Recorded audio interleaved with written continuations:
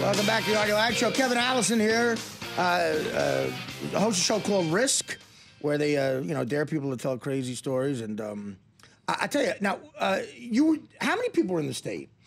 In the state, 11. A real talented group of people. Yeah. I mean, really funny stuff. I mentioned the sketch, the sketch we talked about before I loved. Tom Lennon doing basically a James Dixon impression, right? And all that stuff it was really funny. Now, being a gay guy in that thing, was there ever, you seem so like fine with it and comfortable in your own skin and everything. Was there ever a time, and you guys went to NYU, epicenter of liberal, but was there ever a time where you really were tortured by that in your life?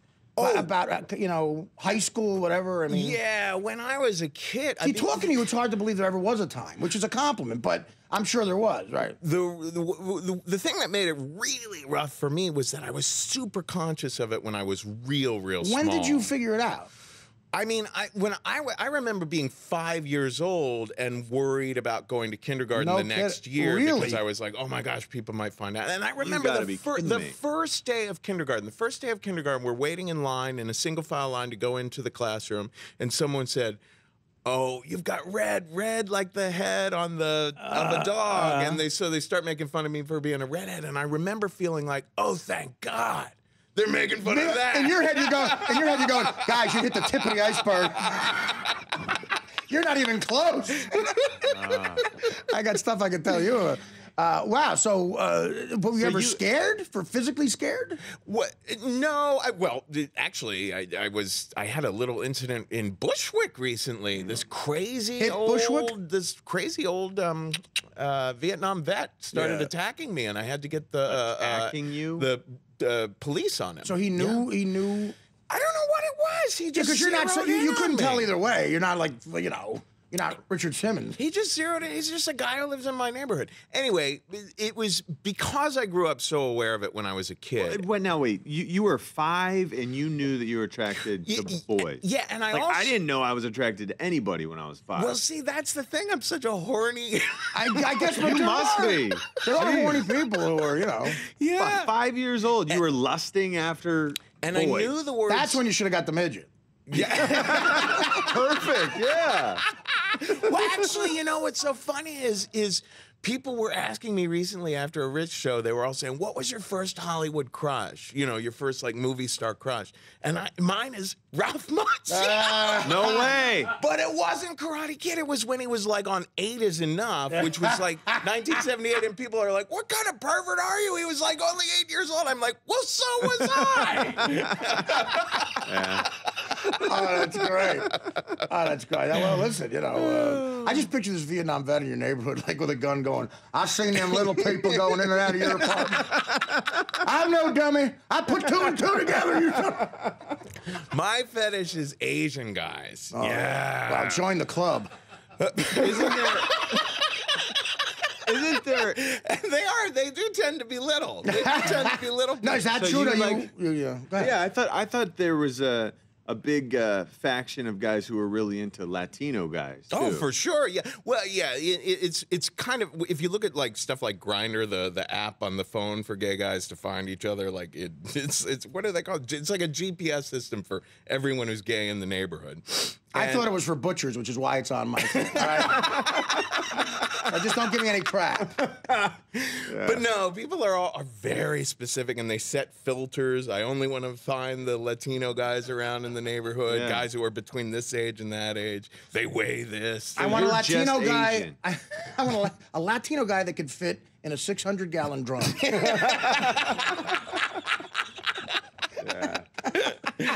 English optional.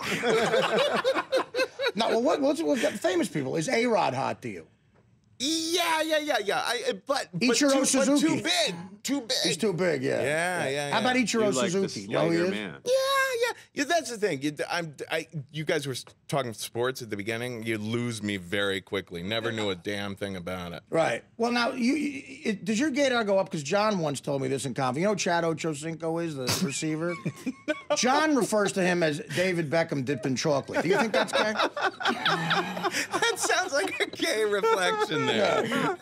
That's good. Now, can you any stories that you heard on the show that even you were like, wow?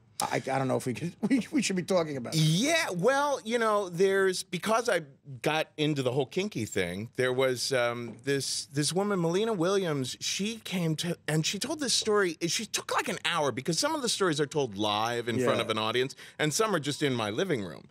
And she came to my house and told me this story about how when she was a little girl, she's a black woman. Right. She started to be turned on by the idea of, you know, BDSM, where she's the subservient person. Right. And she started to, over the years, toy with things with friends, with playing like she was like a, you know, old slave from the days of American slavery. Oh, wow. And at first, it's really funny. It's just like ridiculous situations where the guys feel really awkward trying out all these expressions that you hear but you've never used. But then she sets up this thing with this guy who's actually from Tennessee and really has the accent and everything. And at this dungeon party, his plan is to ambush her. He's like, it'll happen sometime in the next few months. Right. You don't know when it's coming. So one night she's at this party, she ends up ambushed, and then all of a sudden she's in this situation. She's not drunk or anything, but she's in this situation where she's being interrogated and strung up and whipped and my God. Yeah. And he's using all this terrible old language and really getting at her. And she has part of her brain kind of snaps where she forgets about safe words. Yeah, okay. So she starts to really feel like she's in danger and has a totally traumatic experience. Wow. Maybe the guy's just a good businessman and wants free work. You never know. One day she wakes up, sir, it's been 8 years. Can we stop?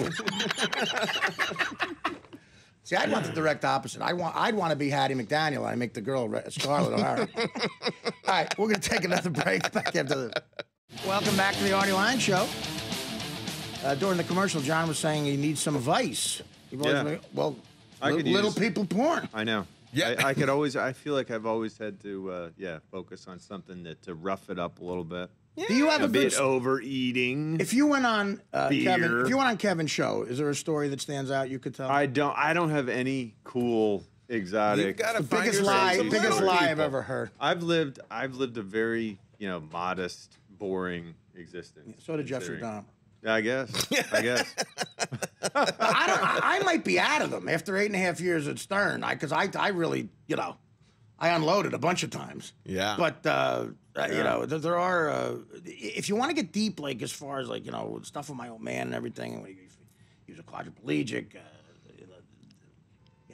stuff like where you think, was he a good dad, a bad dad, stuff like if I really got honest with that, maybe, Well, some of those stories that we record, like at my house, like I've over the years, I've become a little bit like a therapist where, you can stop and start the tape and say, now, wait a minute, how do you really feel about that? And start up again and then edit it together so that it really comes into something really.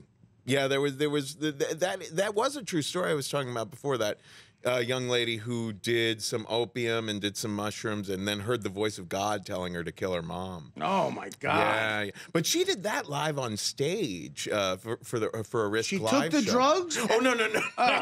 She told the story. There was no mom killing on stage. I thought maybe she took the drugs again and see what would happen. I have heard people say that if you take like a certain drug that you went through a really, really strange thing with, that you won't remember it completely until you take that drug again. Hallucinogens, really, I had a couple of, crazy trips where you go, if I go back, will it be the worst thing ever? Because you think of the guy from Pink Floyd who never left his house for 50 years. Yeah. Or will I discover something that'll make me a happy person? I don't know. Yeah. Probably not. Kev, thanks for coming in, man. Thanks so much. The show's Risk. Come in anytime. Thank you. All right. The Artie Lange Show, weeknights on Audience, only on DirecTV.